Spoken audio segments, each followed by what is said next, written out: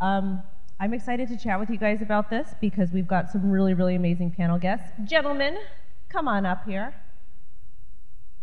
So we have folks from Polygon, Ava Labs, Hedera, and Philcoin, and we're going to be asking them some maybe controversial questions. I haven't decided yet. I'm going to sit right here, so I'll give you this mic. Also, before we get started, big shout out to everybody who is watching this virtually in the metaverse via Binance. Make sure you guys like, comment, subscribe, set alerts, etc. So before we get started, I would love for everybody to introduce themselves, tell us where you work, what your role is about, and let's get into it. Hey everybody, my name is Ryan Kuehl. I work at Polygon Studios on the partnerships team. And I manage some of our large, what we call entertainment partners. So I manage the Meta relationship, the Starbucks relationship, the Reddit relationship, and many others across entertainment and gaming. And I'm based in Miami, and it's great to be here today with you all. Hey everyone, John Nahas, Vice President of Business Development at Ava Labs, supporting the Avalanche blockchain. I oversee growth in 3 main focus points: wallets, assets, and applications across 6 verticals. So from your most traditional TradFi institutional capital markets, enterprises, exchanges and wallets, DeFi, NFTs, and gaming. I'm based in Los Angeles, been with Ava Labs for a little over 2 years since mainnet, so yeah. Hey everybody, thanks so much for joining today. My name is Brady Gentile. I work at Swirlds Labs in support of the Hedera network. I'm a director of marketing with a focus on Web3 ecosystems on Hedera, and I'm based in New York and excited to share a little bit about what we do today. Hi everyone, I'm Dunstan. I'm one of the co-founders of Philcoin. Yeah, so this is one of my portfolios, and yeah, my main focus is on business development and working with governments and regulators. Amazing. Okay, should I start with the hard questions or the fun questions first? We'll start with an easy one. So how do each of you gentlemen see gaming projects incorporating blockchain technology, especially NFTs? Because I feel like every single project up here is affiliated with something along the lines of this. Sure. So, I mean, a lot of people talk about digital property rights within games. You can buy and own the assets, and that's great. And there are a lot of games that we work with that are doing that. One area of development within gaming that I'm very excited about is what I would call the tournament layer. So this is really from the perspective of the gamer, the ability to play with gamers who have more streamers and maybe play in gaming tournaments that have larger prize pools. So when you win a game, you get an NFT. It's not so much with an in-game asset, but this is an NFT that represents a trophy, and they can use that for token-gated access to games or to tournaments that you otherwise wouldn't be able to get into.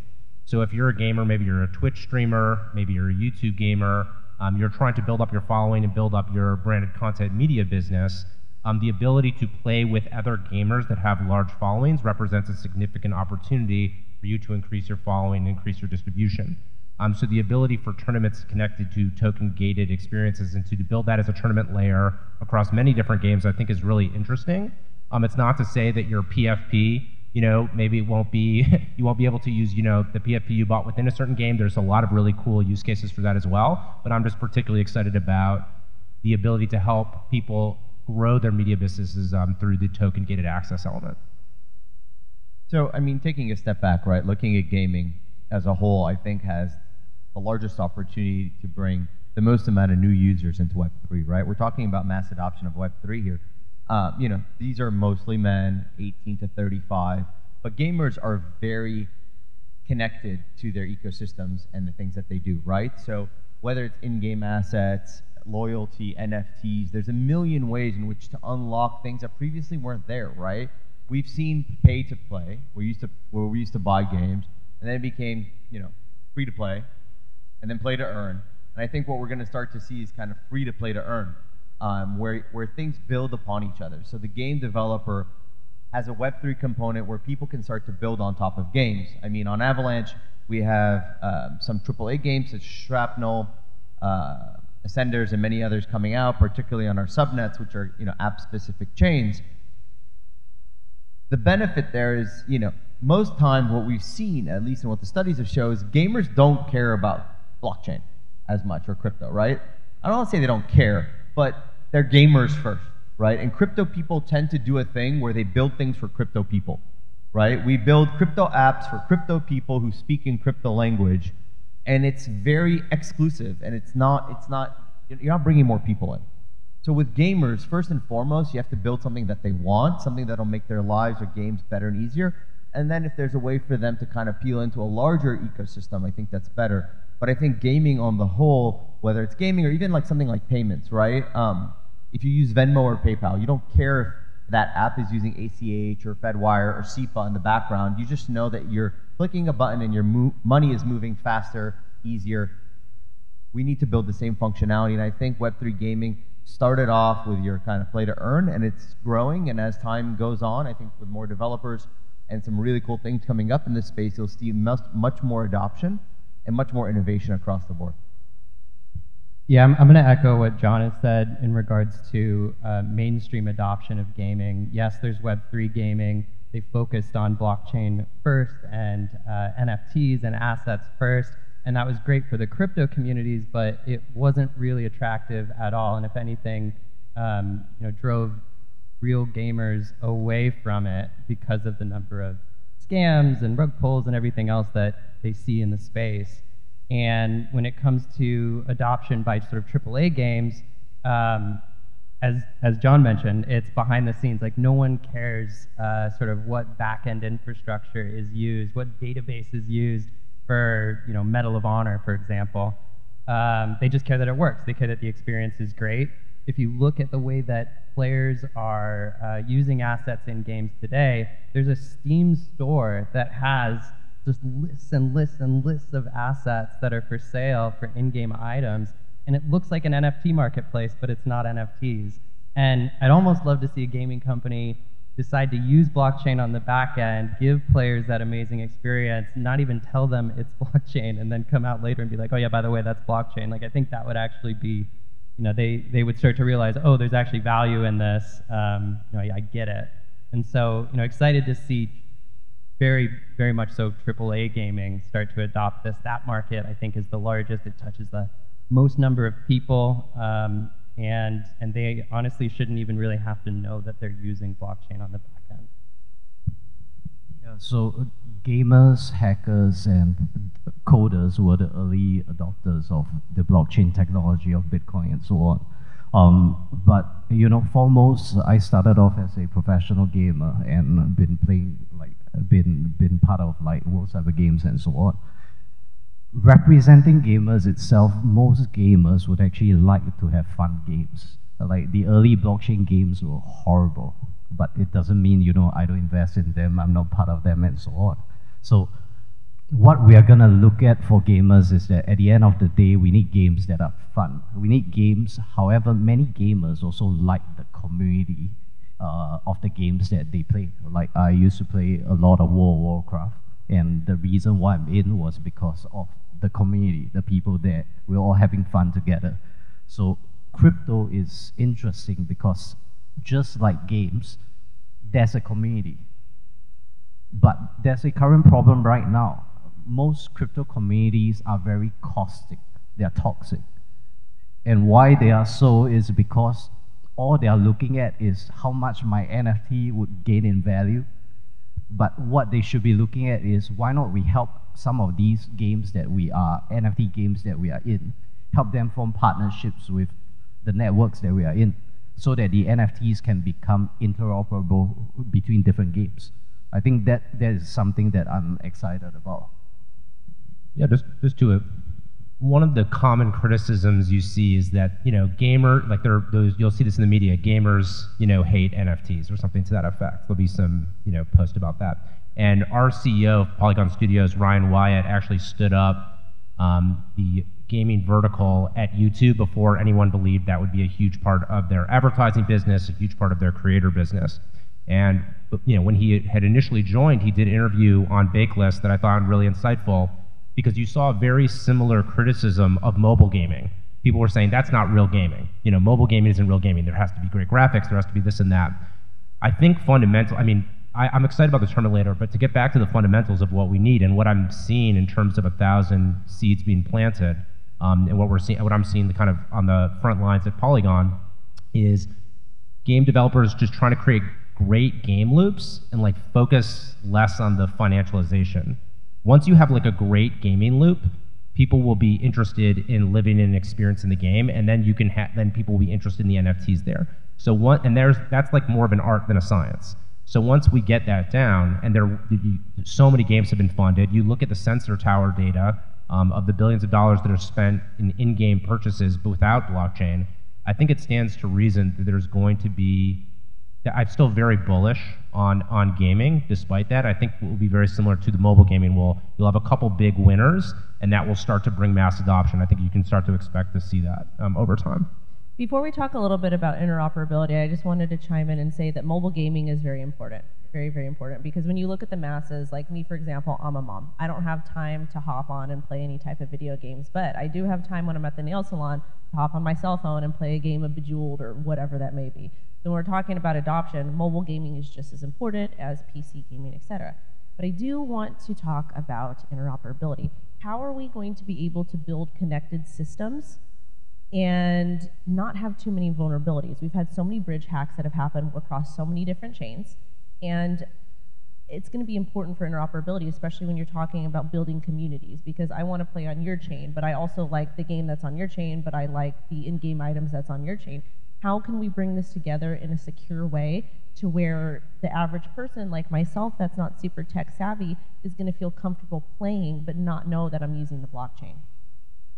Yeah, and I'll admit this is, it's a super important question. It's outside of my immediate expertise, but from my understanding, it is important to increase the validator set that's involved in this. And I've heard more, that's like some of the conversations I've had with our engineering team around this issue, but a little bit outside of my expertise. I'd be curious to hear from the rest of the panel. I mean, I think what we've seen repeatedly is a failure of security and decentralization. Right, a lot of these bridges rely on multi-sigs with a couple people that are in charge. Couple people could take down the whole thing. Secondly, we continue, or people in the space continue to reuse the same kind of architecture because it's easy to mint on one chain and burn on the other, or lock or whatever. Thankfully, on the Avalanche side, we've had the Avalanche bridge now for a while, and it's been humming along with Ethereum and now with Bitcoin as well. And it uses a completely different technology. So we use an SGX enclave technology. A lot of it is done off-chain. We have wardens that are trusted parties. So the thing is decentralized, but it also just uses a completely different paradigm than what's being done currently on-chain. But I will say, I think what matters, right, is we all believe, or we should believe, in a multi-chain world. Because no single chain is ever going to be able to handle everything. Whoever tells you that is completely just gaslighting you. That's what maxis say, because they're fighting over crumbs rather than looking at the larger pie. But the benefit on the Avalanche side is, I think, first of all, Polygon and us share this. We have a focus primarily on EVM, the Ethereum Virtual Machine, right? That's kind of become the standard for smart contracts. Other chains use other VMs. But with Avalanche, the notion of subnets is you could deploy your own VM. It could be an EVM, it could be a Rust VM, it could be any kind of VM. And within the Avalanche ecosystem, we're coming up with something called trustless messaging, where you can message amongst all of these different chains, right? So you can have an Avalanche ecosystem that could have 50, 100, 200 chains with different virtual machines, different use cases, different assets, different asset types that all communicate within that kind of network with itself. Outside of the ecosystem, of course, we're going to continually, I think, build better systems, more secure systems. I think we're still pretty early still. Bridges in general are early. And for something that is so early, I think they have been transacting hundreds of millions, if not billions of dollars. Usually when things start off so small or something so new, not so much value is put on it until it's been tested out. But this industry does ascribe to the move fast and break things, and there's rugs, and there's a million issues. And I think it hardens us. But at the same time, I think the good players will rise to the forefront. Yeah, I think from a user perspective, the idea of assets going between different chains, that needs to be obfuscated. So from a UI perspective, I think it is a UI problem. and they shouldn't have to know that their asset is being migrated on the back end to some other chain to allow them to take that asset into another application or another marketplace. But on the back end, the idea of auditability, like audits on these, whatever development is done to create bridges is incredibly important. And then I think the space is going to evolve. To your point, there's innovations on how these bridges are working. So on both Hedera and I believe Avalanche as well, there's a concept of state proofs. And I think state proofs are going to be a game changer in the entire space once all these different chains adopt that, and allows for the type of interoperability with security that the space really needs.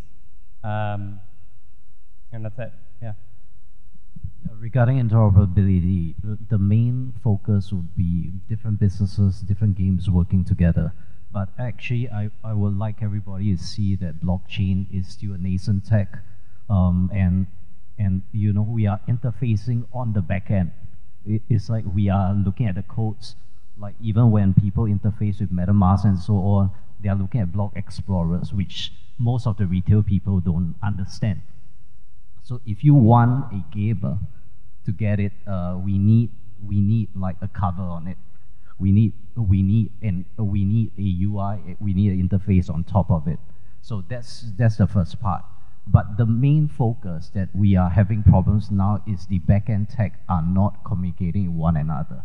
Like the different blockchains, even though many of them are EVM compatible, the bridges are our biggest vulnerabilities right now. So one easy way to set it aside would be, instead of letting the asset go on bridges, we could just have wrapped assets on the other blockchain itself.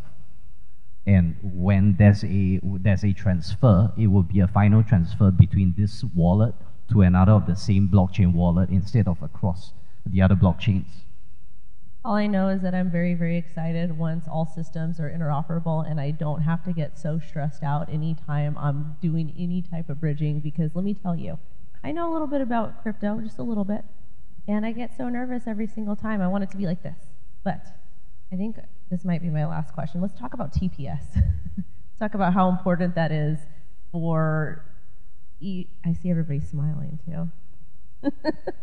Let's talk a little bit about TPS. Is that a valid metric?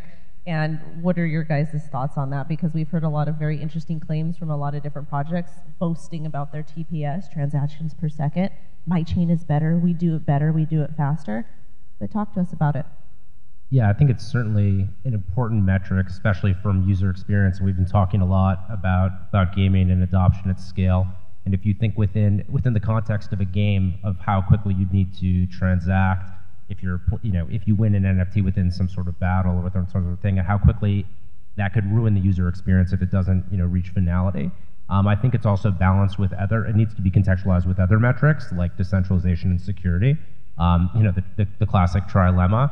But I think all of those should come together. And depending on the application and the use case, it's something certain to dial into, but should be balanced with everything. So I'm going to take a step back to the last question real quick, because I know this panel is about mainstream adoption, and we were talking about, myself, about EVM, and we were talking about bridges, and that's not mainstream adoption, right? Like, if anyone was listening from a mainstream audience to that last question set, all of our answers would have failed, right? We would have all confused everybody, and no one would have known anything. So moving on to TPS, I think it's a completely bogus way to look at things. I think this industry has a problem, and it's with fluffing numbers and making up wild assumptions and assertions without them being proved. And I think as an industry, what we've seen over the past several weeks and this past year is we need to hold each other to account. And I think what's probably needed is an independent third party to create an apples-to-apples metric as much as possible to really say, yes, these are transactions, no, these are not, right? Yes, this chain can supposedly do this. Avalanche boasts 4,500 transactions, Hedera boasts a lot, Polygon boasts a lot. None of us have ever reached these numbers. Let's be very clear. No one has ever come close to 1,000 transactions per second. No blockchain is doing the work that Visa is. If they tell you they are, they're lying to you. But these things get put out in the media, and mainstream media picks it up, and people hear, oh, look at this. And they confuse TPS with what's really important. which is finality. I can do 100,000 transactions per second, hypothetically, one day, but if it takes 2, 5, 10 seconds to finalize, it's useless, right? I can jam so many transactions in.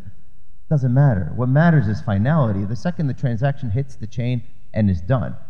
I'm proud that Avalanche is the fastest chain in terms of, finality. From the second a transaction hits the chain and is not. But again, in the crypto space, we talk about crypto things to crypto people. We talk about TPS. We talk about finality. We talk about all these things that are hypotheticals. No blockchain has ever been put under the strain necessary to test any of the hypotheses and any of the assumptions that anyone has made.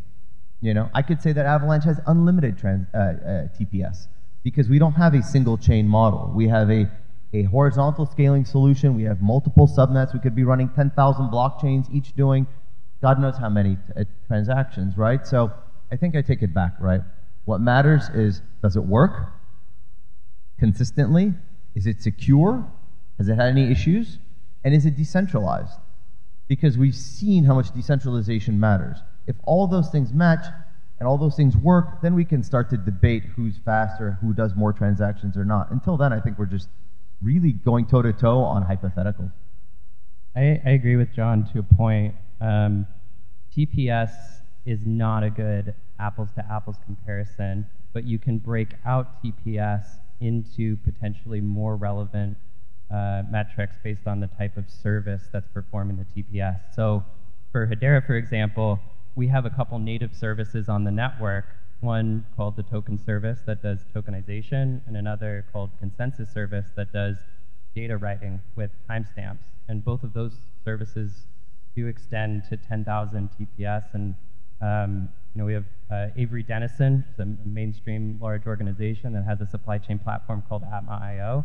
And they're running that supply chain platform with over 3 billion SKUs on Hedera using the consensus service and writing data to the ledger at incredibly high speeds for all of those products and SKUs on the network. And we actually have hit 1,000 TPS as part of their process of backloading that and regularly see that high transaction throughput. But is that relevant to the network effects of ecosystems that are driving TPS on a network? And I don't think it is. It doesn't. That metric would require looking at maybe daily or weekly or monthly active accounts. So there's all these different metrics that you have to look at and combine them to be able to get a more holistic view of the health of a network and the performance of a network and the ecosystems on the network. And so it's important to look at these sort of a bit more objectively and sort of fine-grained tuning of each one. Yeah, I think TPS is actually just a buzzword that most of the early protocols, when they start getting investors in, when they start doing their ICOs, their raises and so on, it is a buzzword for them to get investors in. And at the end of it, it's all architecture, the backend architecture of the different blockchains that are important. Like, for example, Avalanche has a good architecture for gaming companies, blockchain gaming companies itself. While there are ledgers out there that are good for transactions across different financial institutes and such. So at the end of the day, it's not about the TPS that's important. It's about whether or not the blockchain companies, whether or not the games and so on, they know which blockchain they want to work with, which are some of the infrastructures. But as what I said just now, because this industry is so nascent, many of the people that come in are startup owners. They come in not knowing anything, and many of them then come on stage claiming to be experts. Because when they claim to be experts, they get funding, right? Or that, they build a shitty game, and then they take some mobile game, reskin it, and then, I'm gonna raise some funds.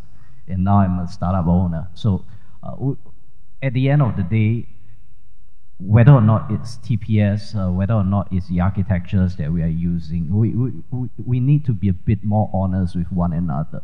Like even the major protocols have to be honest with, the projects that comes to speak to them, and to see how they're gonna work with the major protocols, like Polygon, like Avalanche and such. I want to add to that too. I mean, the right tool for the right job. It's like if you have decentralized storage, the TPS isn't going to be high on that, but they're providing an incredibly valuable service for the ecosystem at large. So, yeah, it's true. I agree. With that being said, thank you all so much for participating and answering my questions. Thank you. Thanks.